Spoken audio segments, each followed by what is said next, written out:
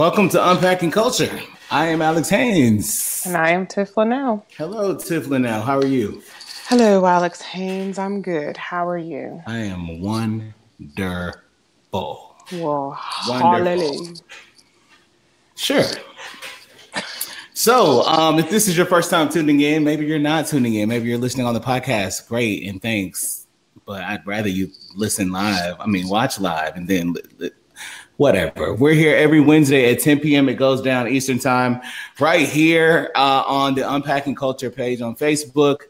We're sponsored by Boss FM, the hashtag, a talk radio channel owned and operated by Boss FM Radio. Okay, this podcast or this show is available in podcast form anywhere a podcast is available: Spotify, Stitcher, Apple Podcasts, Google Podcasts, Boss FM Podcasts. Anywhere a podcast is available, you can get this show.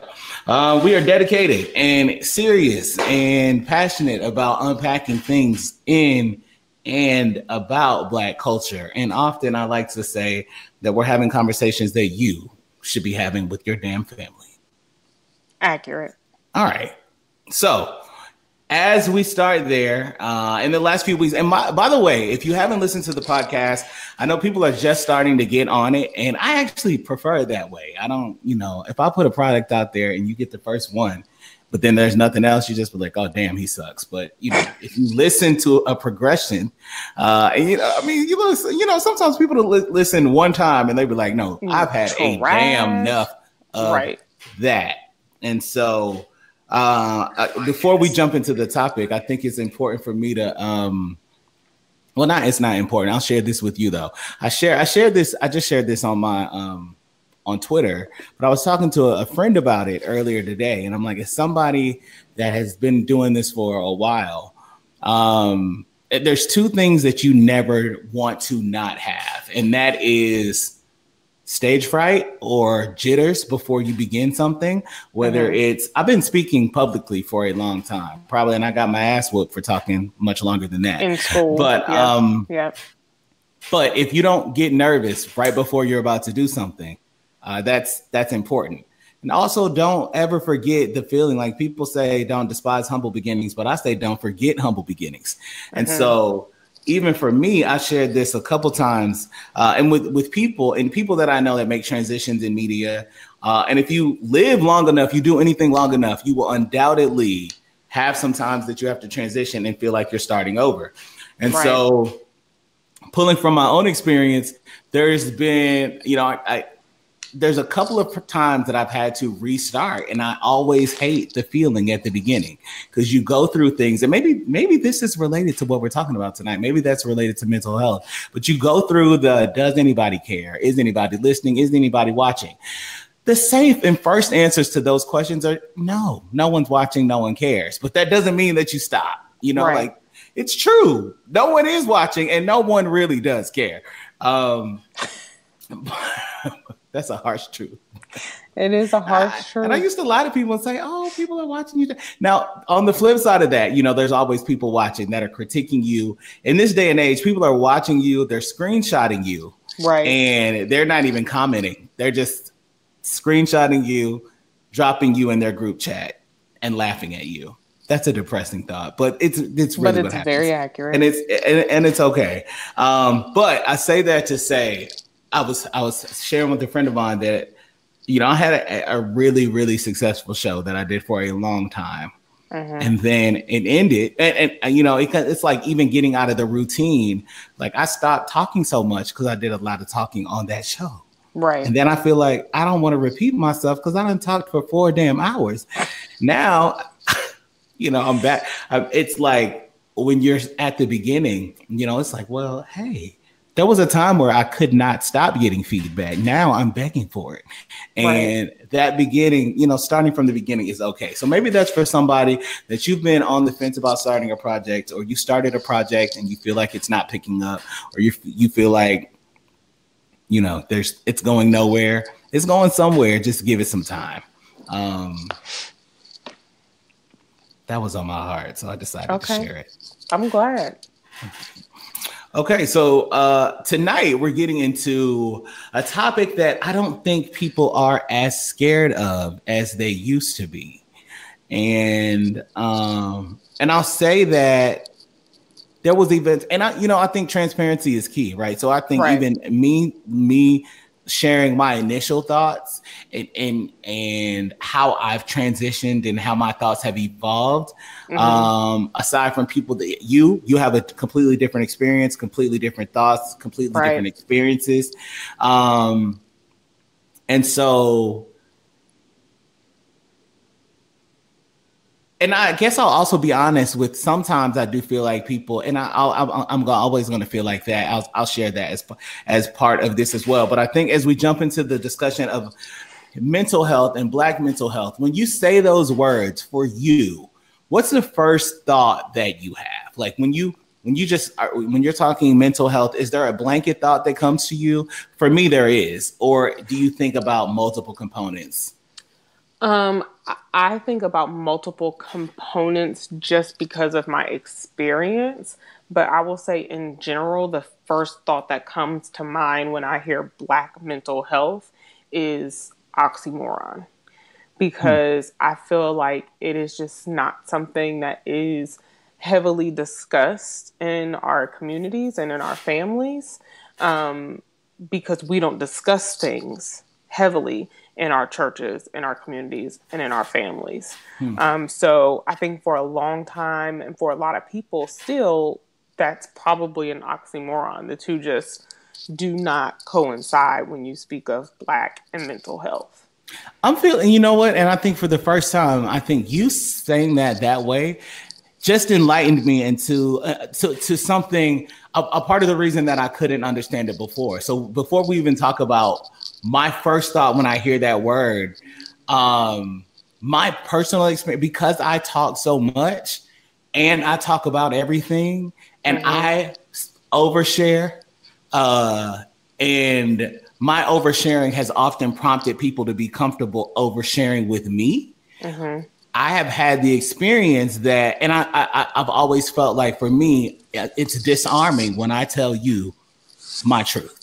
Or when I go deep with you, people have never boarded up and decided not to do that with me. And so I'm realizing as we're talking, that's kind of crazy. I'm realizing right now is why sometimes I don't see where, like, people, you're not comfortable having these conversations, because people have conversations with me.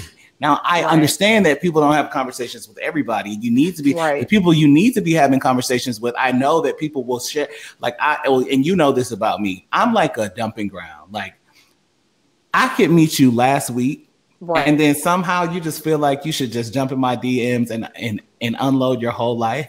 And I'm like, okay. And that's a really weird place to be. But I think that kind of ties into mental health, right? People don't do it because they don't feel like they have safe spaces. And so they don't feel like their churches have been safe spaces. They don't feel like their families are safe spaces. And I think in my personal experience, I've kind of always gone against that. Things people don't want to talk about, I'm going to talk about it anyway. And then you're going to get mad. Okay, so I might stop right now, but I'm going to bring it back up because I have questions. And I feel it's crazy because I was just talking to my cousins. I spent some time in St. Louis a couple of weeks ago, and I ended up going to dinner with my cousins at 7 p.m. I was not done with them until 3 a.m. And I was like, wow. But we talked a lot, even about inside the family, how conversations don't happen that need to happen. And they were like, well, now that we know you going to say something. And I'm like, you're right. Because I am, and I'm gonna piss everybody off. But the first thing that comes to mind when I used to hear it, not anymore. I'm a little seasoned. I used to just think crazy, not Black mental health. When I hear the word mental health, let's take the Black out of it. My first thought, and this is me unlearned. This is unlearned me, probably 18, 19, 20. Okay, you just crazy. And that's so I feel like a lot of people are just crazy. I'm like, okay, well, some people may be crazy. I'm okay with it. I now know that there are distinguishing factors, and you could be crazy and have mental health problems, and then that's a whole nother discussion. But my default, and I know what I do know is that I'm not alone in that being my assessment. And so I think people have to evolve from that. But I think, and it's not just, you can't evolve without knowledge on a topic like this. You're not going to evolve. I feel like just like, there's a spectrum of everything. There's a spectrum of mental health. You and I strongly believe there's a spectrum of sexuality. There are spectrums. And so people, one of the main disservices, and I can't even remember who I was talking about yesterday.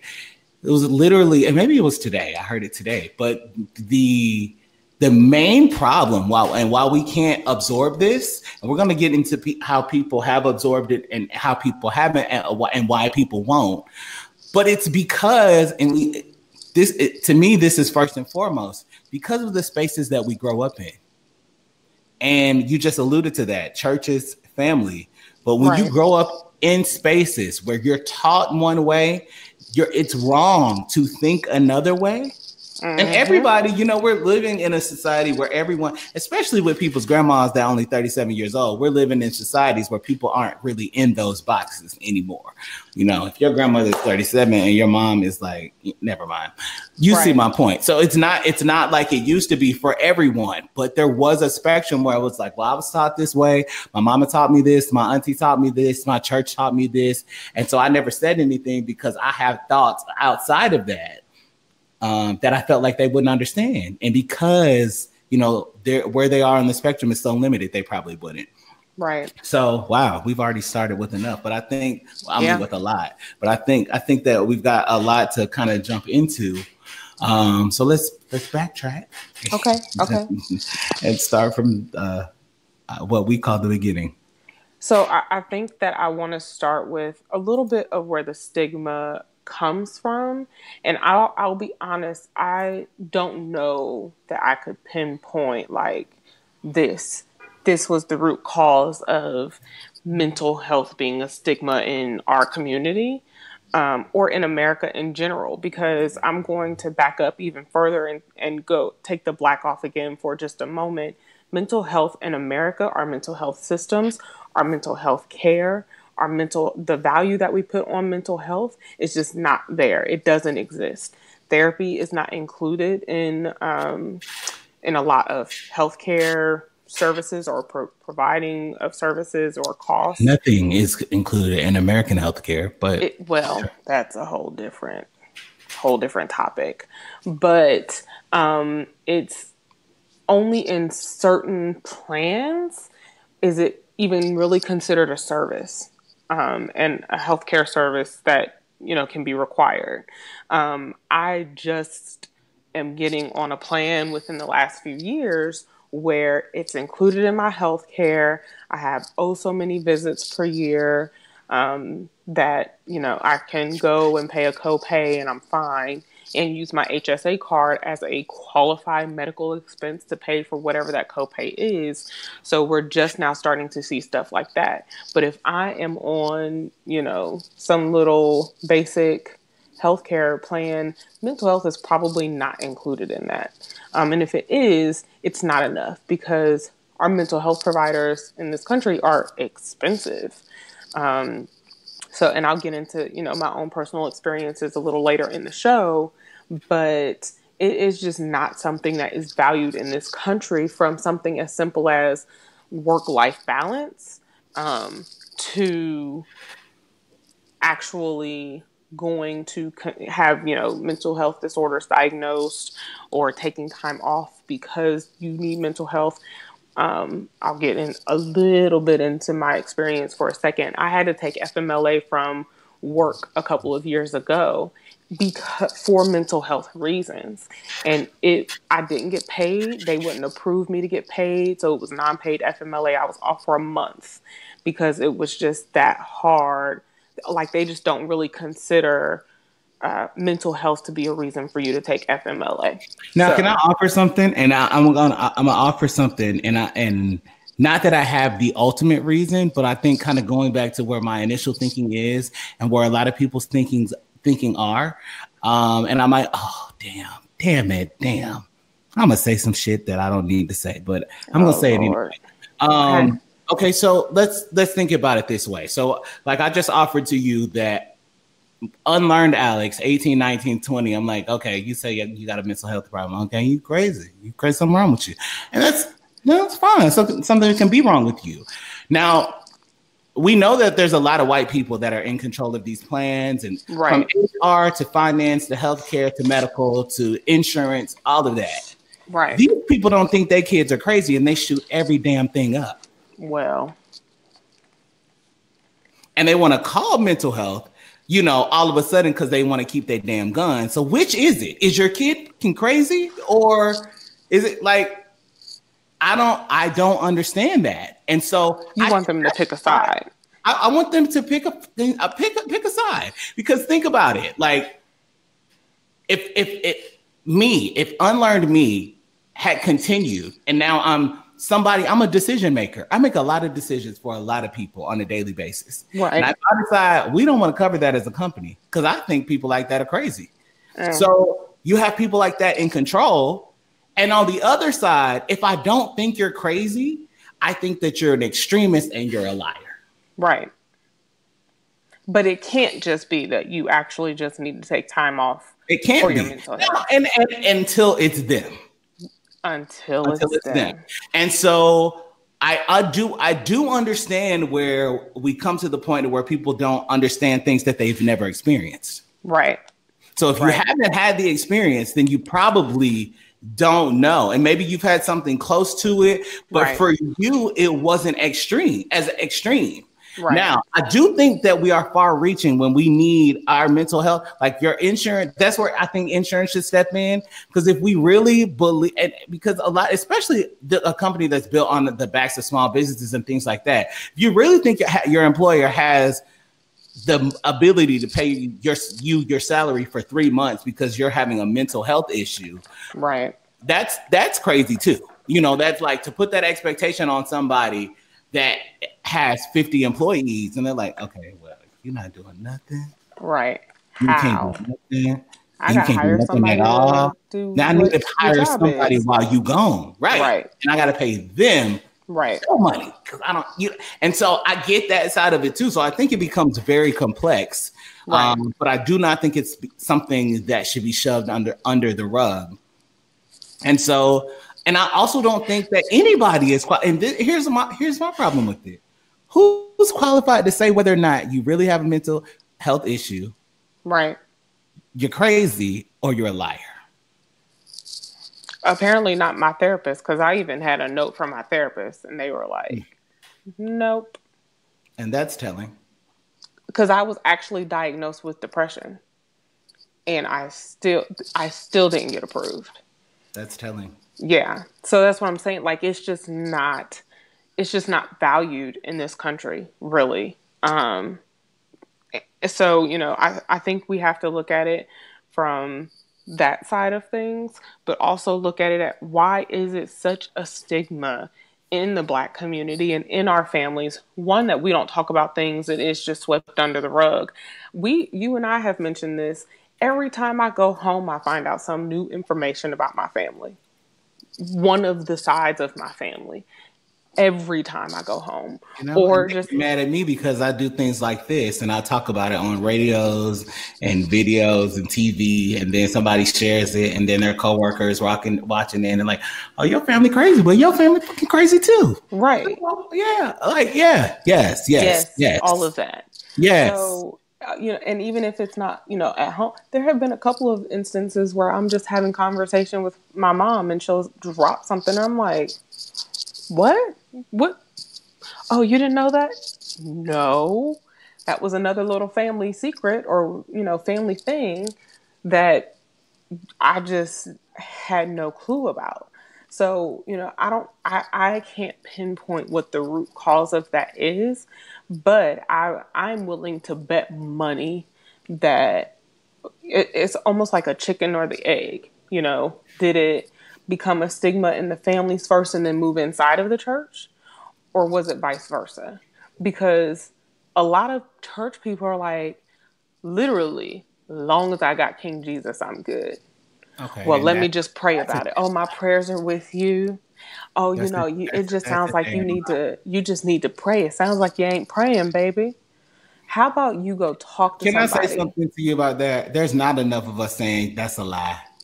There is not enough of us saying that is a It's a not. lie. It's a not because if prayer could solve everything, a lot of things would be solved. Right. Homelessness, school shootings. Rats. I'm sick of praying for, and I don't pray after school shootings anymore. Yeah, every once in a while I send up a prayer for the families of the victims, but their country doesn't give a damn about them. Yeah. At all. I'm So, gonna be honest. I can't remember just, the last time I posted prayers and thoughts and prayers to I don't say whatever that to anybody. the Because why city would of you the say week that to is. somebody when their mama died? I don't. Thank you, but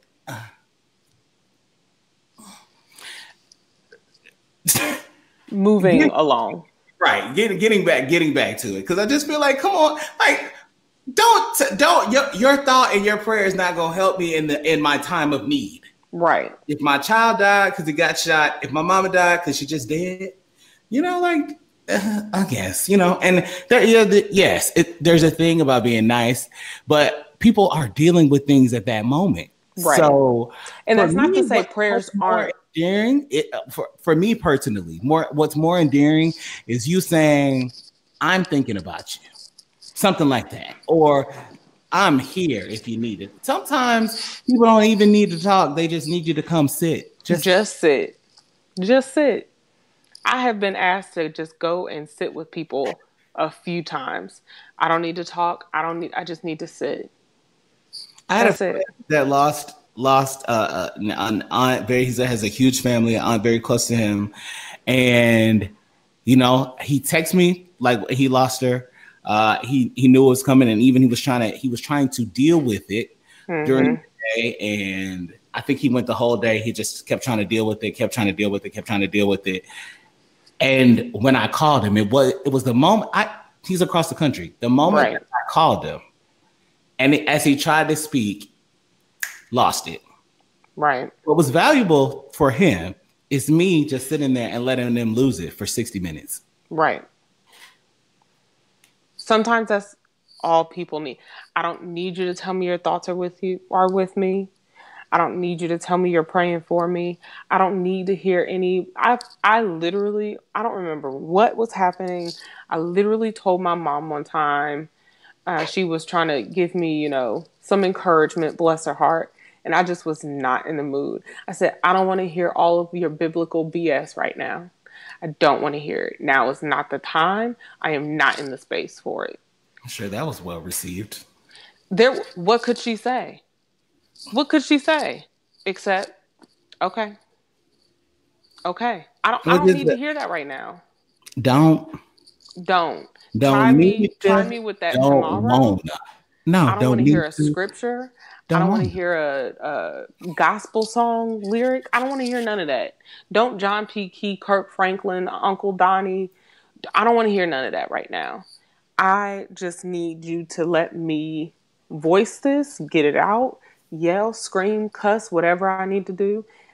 I think that giving people the freedom even to just do that and not be so stuck on pray about it, my thoughts are with you, talk to, your pastor. Oh, we have ministers on staff for that. That is all fine and good. Sometimes you just need a good old friend with a glass of wine and a cookie. I'm going to come back to that because that's a problem in our community. Your minister is not a counselor or a licensed therapist or psychologist. It's just not. Unless they are. Neither is your pastor, but they aren't. They are. But they are. Most are not. 98% of them are not. Are ministers. They took a class for a certification or for a license. They didn't even do that. Some of them didn't even do that. So yeah, there's that. Let's talk about I think a lot of people feel depressed sometimes. They think they're depressed. They don't know that they are depressed. Right. What is the definition of depression? It varies. It really varies for different people. If that is true, if there's not a defined definition for it, I think that's another reason why people can't accept it. Yeah, it's almost okay. So here, and this literally just came to me as we're talking about it. Depression to me right now is the same thing a migraine was 10, 20 years ago. It wasn't really a thing. It's starting to become a thing. But when I first started, and my mom and I were just having this conversation. When I first started to get migraines in 2002, maybe no, it was before that. It was 1990s. Migraines were not a thing. You weren't seeing commercials offering migraine medicine. It didn't exist. Everybody thought you were being dramatic. Thing. It was definitely a thing, but it was not a popular It was diagnosis. not a popular diagnosis, which meant if you went to a doctor and described your symptoms, a good majority of them would say it was just a bad headache and you need to go take some aspirin or something. You're being dramatic. It can't be that bad. But it wasn't really a diagnosable thing. So bless her heart, I told my mom recently, I said, I used to tell you I had a headache and you just really thought it was just a headache, but it was debilitating for me. That is somewhat like what depression can be for people. It's really hard to put into words. It's hard to define for some people because there's so many wide-ranging differences in how different people handle or deal with depression or how it manifests itself within different people. And unless you are talking to a healthcare professional, it's not something that you can just easily say, oh, you're depressed. Like there are stages of it. There are different mannerisms of it. It affects different people. It can be physical. It can be emotional. It can be all of the things, physiological. It can be, preferred pain. It just manifests itself in so many different ways. And there's so many different levels and stages of it. I personally, I'm sure there is some medical definition of it. The medical definition is feelings of severe despondency or dejection. Not enough. That just doesn't do it justice. There are. I think what may do it justice is not the definition, but maybe the synonyms for it. Yes. It so is. The synonyms being like melancholy, misery, sadness, unhappiness, sorrow, woe, gloom, gloominess, dejection, downheartedness, despondency, dispiritedness, low spirits, heavy-heartedness, discouragement, despair, desolation, dolefulness, moodiness, pessimism, hopelessness. There's more. Those alone, I feel like I got depressed just saying those words. But see, those are symptoms. Those synonyms are symptoms. And it's, as you were reading it, it almost sounded like a medicine prescription or one of those drug commercials. Side effects can include list. Only those are symptoms. And that's just a very short list of what it can be. It is, and I'll get into my own experience with depression. I went into depression. Well, let me back up a little bit. Let me state my beliefs. I am a really big believer. Let me scoot this. I'm really comfortable tonight, in case you can't tell. I did not feel like the bottom of the screen, but I really didn't want to call you out. Yeah, that's why I just picked it up. But I just did not feel like being official tonight. I've been dealing with the toddler all day, so no. But I'm a huge believer, clearly, in case you can't tell, from in seeing therapists and all of that. I saw my first therapist when one of my aunts went missing while I was in college, and I was like, I'm not going to make it through anything unless I sit and talk to somebody. And there was really no one I could talk to because everyone around me was going through it. She was missing. So that was my first experience with a therapist. And then I've just had different tragedies happen throughout my life that I was like, back to therapy I go. My ultimate hit the wall, straw on the camel's back, whatever you want to call it, was when my grandmother passed away. And then a month later, my uncle passed away. I was done. Those were two rocks in my life.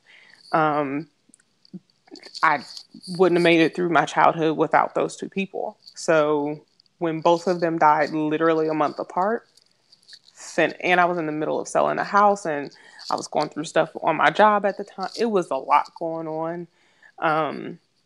And I just was not going to make it. So to go from that, I missed I started therapy. I missed one session. The night I missed my session, I had a nervous breakdown. And so from that moment on, it was almost like okay, maybe this is not necessarily something that you can be healed from. For me, some people can. Some people can do 6 sessions and they're perfectly fine. But some people have a tendency to not deal with stress and anxiety well. And for those people, sometimes you need more than 6 sessions. Sometimes you need once a week. Sometimes you need twice a week. Sometimes you need every day. Sometimes you need twice, whatever. It just ranges. But it can be physical. Sometimes you literally cannot find a reason to get out of bed in the morning. Why? Doesn't make sense. No, thank you. I'm actually good. Sometimes it feels like you literally have a weight sitting on you, like literally cannot physically move. Sometimes you just don't want to talk to anybody. You just shut everyone out, and it's not even that you don't necessarily want to talk to anybody. It just almost feels like I wouldn't even know how to put it into words to talk to you. Sure. So it just isn't helpful for me or for you. I'd rather just sit here in silence. Gotcha. So it's just a lot of feelings. It's like, and another piece says that clinical depression is a whole body illness that affects your mood, thoughts, body, and behavior. Yep. And so without that treatment, those symptoms can last for months, weeks, months, years. And I think those are the pieces that people realize, because I think a lot of people, and thanks so much for being vulnerable and sharing your experience. I think that a lot of people feel these things and they haven't had the language to call it depression because they already have a preconceived idea of what it is. So right. You saying that there are many definitions, many ways to kind of classify what it can be or what it feels like or what it looks like. It can look different in you. And right. I think one of the major things that I think that we should share, I think is important for our listeners to understand. And it's something that we've really been intent on talking about, is that depression is not weakness. Right. And so many times, like I want to leave that there just for a second so people see and they understand that it's not, like, depression is not a weakness. It's not something, and people feel weak when they are depressed. That's what I've gathered. That's what I've understood. And you know, like, I spent a certain part of my 20s as a young adult pastor, and this is why I feel like I have the license. So look at me using Maya's words. The license to say that pastors, get the hell out of the way when somebody comes to you and you're not qualified to deal with that. Right. I had people, the place that I was a pastor at, there was a lot of people that just kind of just fell into my lap at the drop of a dime. And all of a sudden, because I have this title, I'm supposed to, like, and you know, one story I'm comfortable sharing because, you know, it turned out the guy ended up being all right. But I'll never forget that 2 days into me in this new role that just kind of came out of nowhere, I got a voicemail from a single dad. I'll share this with you before. Single dad, 3 kids. His girlfriend left him. He called the church because he wanted to commit suicide, but did not want to leave his kids and needed somebody to talk to. And he left that on my voicemail. I was like, oh, well. First of all, I wouldn't even, and I tell people this and they don't get it. You get it. When I was a pastor, I was the same person. Right. So I might cuss you out at this point. But what I did know is that I can't call this man with the scripture. No. I can't call you with the scripture and say, brother, All things work together for the, like, what? I just said I want to kill myself. I'm trying to end my life. And see, then I think it's comedy, so I can't call you and be a comedian. right. That doesn't help. No. And so I think unqualified people in positions like that, they also have to be aware that there is help and there are ways to really, really help people work through this. And I think I need to say this, releasing people to say it's okay if you don't have the answer. Right.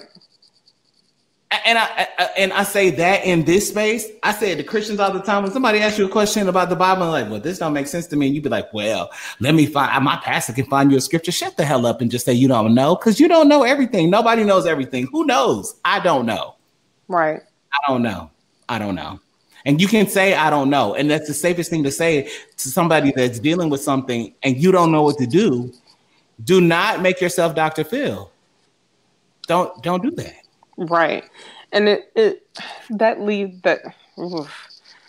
just triggered me with that scripture you just said, because I literally was just having this conversation with someone earlier today. I have said this before. I will say it again. I will probably be saying this for the rest of my life.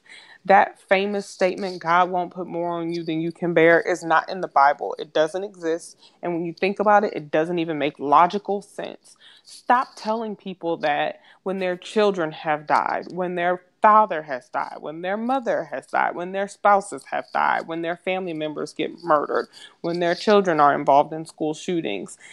Stop saying that sentence. It's not a scripture. It doesn't exist. It's not real. It doesn't even make sense. If God didn't put more on us than we could bear, we wouldn't need him. Period. We just wouldn't. So I believe. Some people don't have him. And some people don't have him. You're right. And, I'm leaning towards, if we could just, I think that we as a people could get a lot more accomplished and would be better off if we would give each other and give ourselves more freedoms. Freedom to love who we want to love during this great Pride Month and after and before. Freedom to worship how we want to worship, live how we want to live, be who we want to be. I saw a tweet earlier today that said my parents call me and tell me how much they hate that I wear dresses and who I'm becoming and who I am. But, I just have to be proud of who I am. I was just like, and then I saw another one that said, and I promise I'm coming back. I hate this. I mean, but these things contribute to. They contribute to mental health. They really do. I saw another one that said a mother went to a pride, I think it was a pride parade, and she went out and hugged all of the teens out there whose parents didn't accept them. I just thought that was such an incredible story. Actually, and we're seeing a lot of that going around. I shared an article. It was shared just on my personal Facebook page like 1,000 times. There was a group of moms that went out to a pride parade that said, I will hug you if your mom won't. I think it's the same story. And it was just a group of moms. I thought that was. I just think, I'm not a mom, but I would have absolutely participated in that. Like, I just think there was a friend of mine. He said, thank you, white moms, but I need a hug from a black woman with big titties. Right. Because people just can't take things seriously. But but I think I think there's comfort in knowing the facts. And I think a lot of times people don't know the facts. So I'm gonna put another statistic up. Okay. That shows approximately 18% of U.S. adults have a diagnosable mental disorder in a given year. 18%. 18%. And that doesn't sound like a lot. That is crazy. That doesn't sound like a lot, but it actually is a lot. And that's just what we know to diagnose you with. In addition to that, 4% of adults have a serious mental illness. Say that again. I said approximately 4% of adults have a serious mental illness. Now, I don't have this as a fact, but I would just like to interject. 2% of those are white boys. And we just need, never mind. Okay. Go ahead. I think that the statistics are important. I also don't want people to hear 18% and say, well, that's not a lot. It is. And again, that's just diagnosable mental disorders. 18% of 7 billion people on Earth is a lot. 18% of that's millions of people. So it's a lot. So I'm not even concerned about people hearing it and saying that's not a lie. You could be one of those people and not know it. So right. I think it's important for us, important for you to know that if you're dealing with this, you're not alone. And that's really why I wanted to share that, because there are people out there that are dealing. Yep. And it can be dealt with, or that aren't. And it absolutely can be dealt with. I thought it was interesting also because we talk about, we talk about minorities. I care about Black people, but minority groups overall have similar, or in some cases, fewer mental disorders than whites. That's statistically.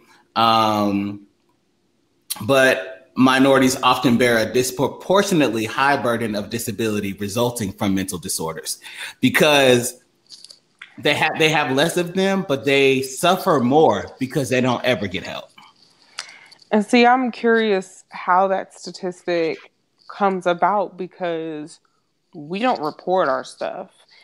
It is still happening in our communities where children have mental disabilities, handicaps, disorders, all the things, different ranges of things. And they just say, oh, little Ray just bad. Oh, he just active. Oh, boys will be boys. Oh, she just whatever. Oh, she just blah, blah, whatever. And it's never reported. It's not talked about. It's not discussed until little Ray and, Trina or whatever commit suicide at 14. Or, John wants to be Janetta when he turns 3 and you just can't figure it out. Oh, that must be a demon. See, I don't have a problem no, it's not. being Janetta because Janetta is a female. I have a problem with John wanting to be Janetta in 2019 because that is the name from 1940. I couldn't come up with any other names, but you get the point. I think that we oftentimes minimize symptoms in our community as a whole. And we talked about this. I don't remember if it was on the show or not. Because people think that people are crazy. Right. And if you had a crazy auntie or a crazy uncle your whole life, you just had a crazy auntie or a crazy uncle. Or she was bipolar, but she's crazy. Everybody knows she's crazy. Right. She crazy. What you don't know is she just needs the right dosage of medicine and the right person to talk to. And she might be all right. But because we don't talk about it and people are ashamed, literally ashamed or shamed into not going to seek help or don't know where to find help or it's not readily available or it's not readily acceptable to do so. If you are sometimes heavily involved in a church or involved in your family and your family doesn't believe in mental health issues. That's very true. And what I want people to get tonight, especially because people that are watching, that's one thing. But those of you that are listening back to this, I want you to know it's really important that even though you don't think, and I think a lot of the research that our team has done is really, really good because you may think like, oh, my kid is fine. He just needs some more prayer because that's what you were taught. Right. That's what you were taught. Oh, my kid is fine. And we all have those experiences where it's like, oh, I don't feel like I was ever believed. But there was a statement in our prep tonight that I just thought was imperative to share. And I think I want to say this 3 times because I want somebody listening. And when you hear this, I want you to think about your child. I want you to think about your wife. I want you to think about your spouse. I want you to think about your boyfriend, your girlfriend.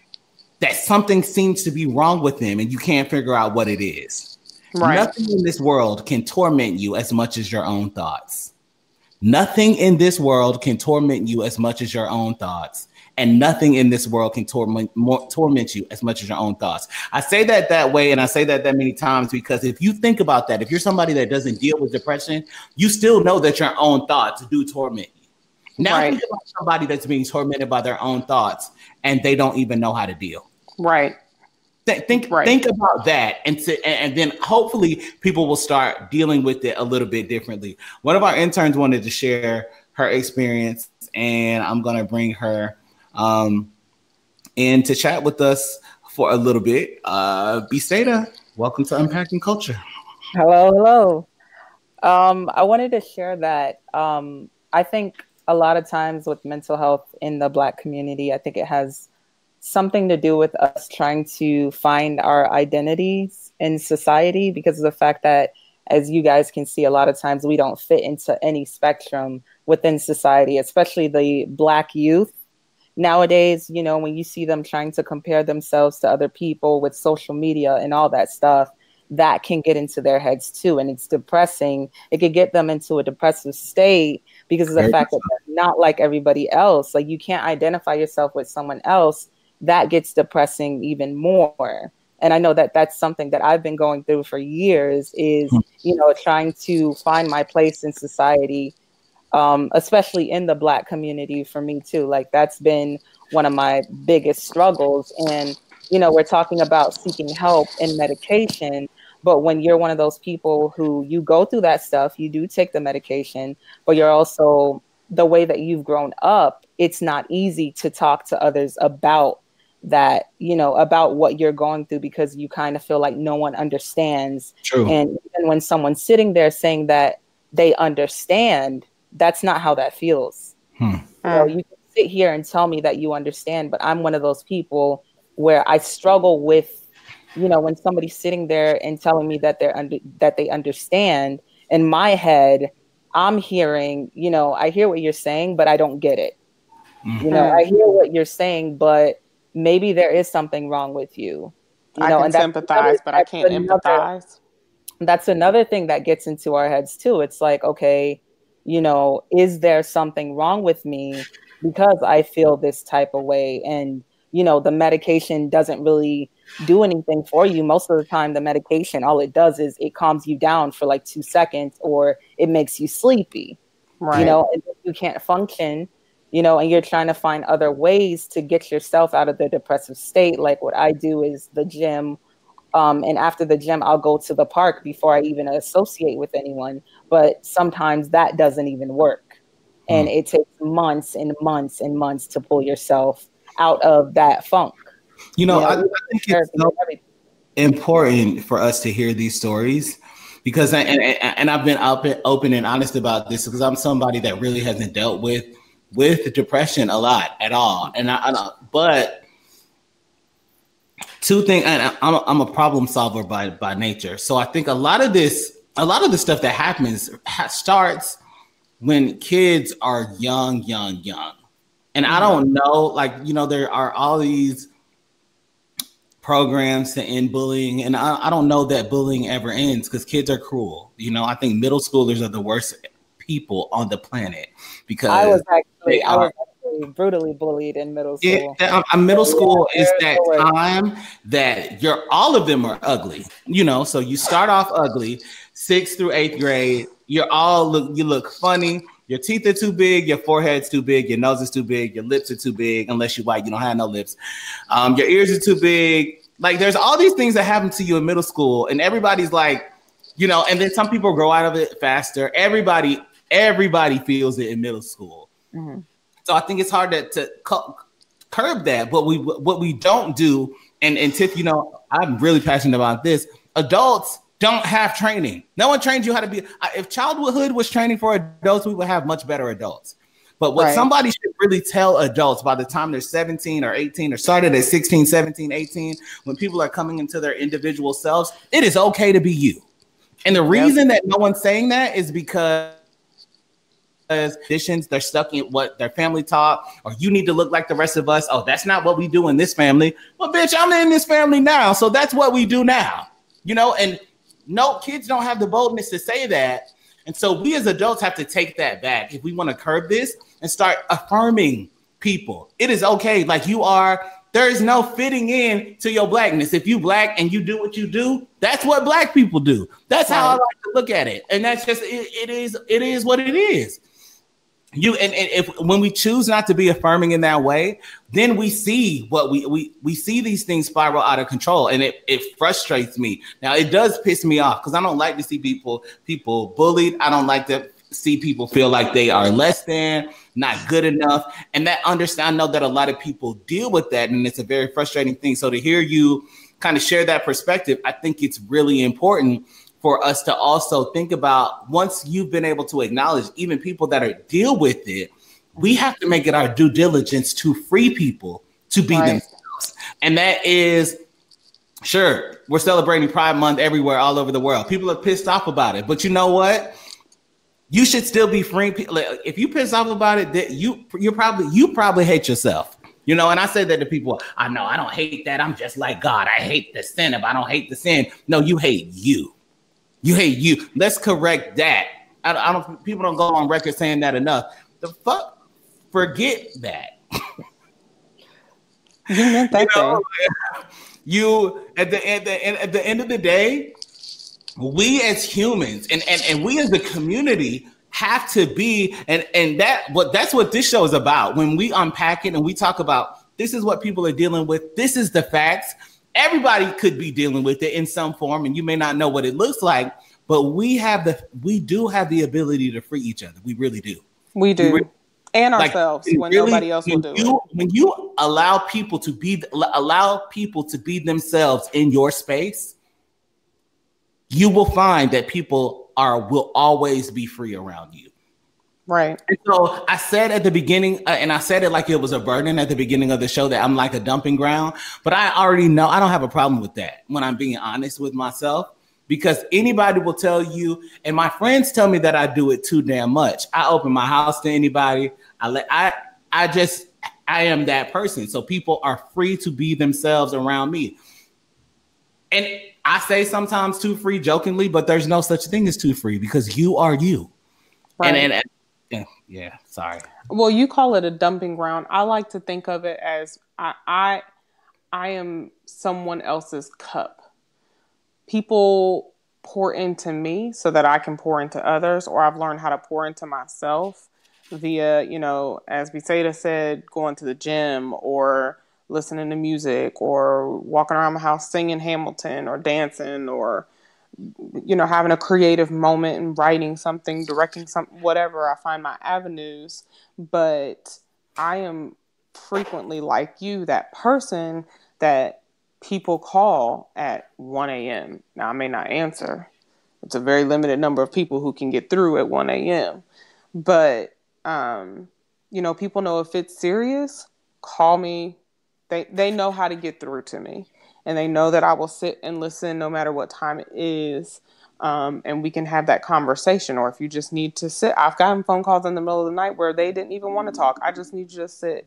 And I know it's 2 a.m., but I just need this. Okay. I just sit. Can you just sit on the phone with me until I can fall asleep?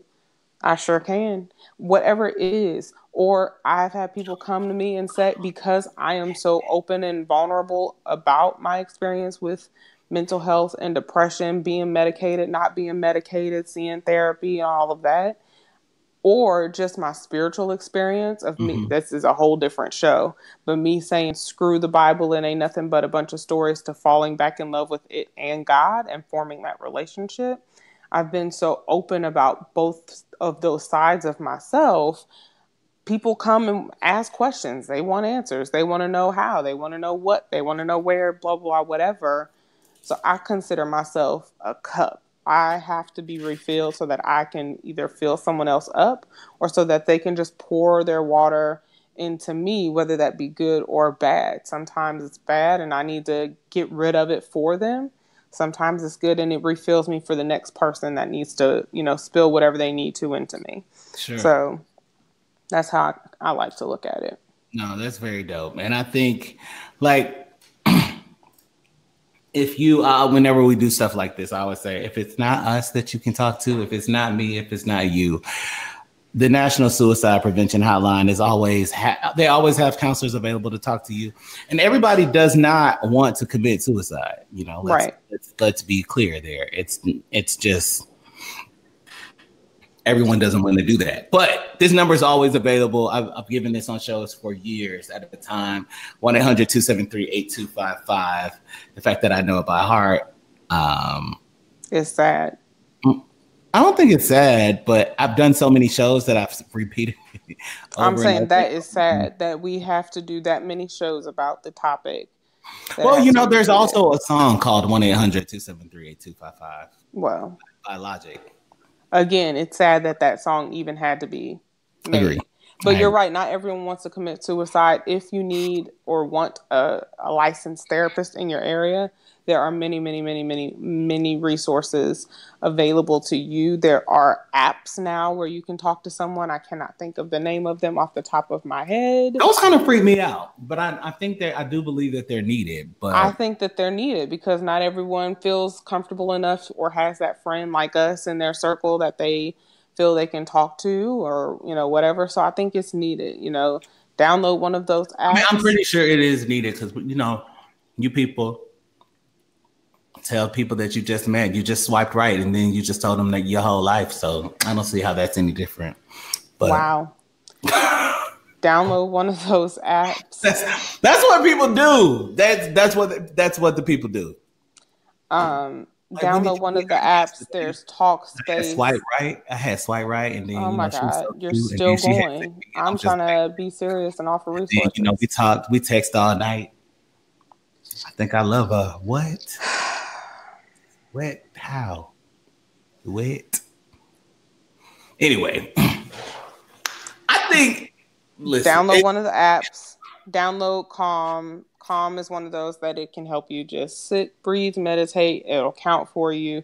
If you have an Apple Watch, I don't know what other watches do it. I have an Apple Watch, but there literally is a breathe app on your watch. Tap that. You act like we're talking to a lot of rich people.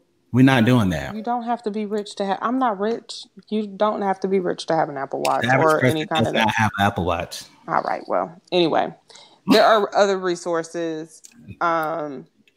If you just can't find anybody else, tweet me. I'm not saying that I will see it immediately. So if you need immediate help, don't tweet her. Don't even do that. That is not a good idea. No. I respond to my tweets. You are not there. You're not going to be at their every beck and call. Bad idea. I'm not doing that. I'm not doing that. Why? No. But if you want a recommendation for some resources, pull that back. Yes, if you want a recommendation for some resources, then tweet her. That's what I was trying to say. But that's not. No, you said if you need someone to talk to, tweet. No. I'm not adding you to my list of people. No, I'm not doing that. But I will help you with a resource or two. Very good. Okay. We are out of time, but this conversation continues, and we'll continue to post resources and information on our Facebook page. We'll put it out there because it's really important that we have these conversations, not just in our community, but with each other. It's vital that we keep this conversation going and that we don't let people suffer alone. So there's two things that you can do for me. Stop letting people suffer and stop being the cause of people suffering. Some of you are bigots. Well, this is a whole nother show. Let me pull myself back. You stop letting people suffer around you and free people. Allow them to be themselves around you. Tiff, how do people keep in touch with you? You keep in touch with me at tifflanelleverywhere.com, Twitter, Instagram, Facebook, and I just launched my new Tiff Lanelle site, so check that out. Is that it? You done? I'm done. Because you said a lot. I did not. You get on my nerves. All right. Anyway. I'm everywhere. Talking about letting people be free, and then here you go trying to constrain me into a box. No, I actually love the fact that you just launched a new site and all that stuff. I think that's really good. I'm Alex Unmuted everywhere. We're just out of time, so I wasn't trying to rush you. Mm-hmm. I love everything about you. Otherwise, anyway, I'm Alex. I'm muted everywhere, and we are out of this B. Okay, we are back next Wednesday. This podcast is up tomorrow, and this picture's about to move me the hell on out the way. Well, I'm finna go. We out. Bye. Wow. Bye.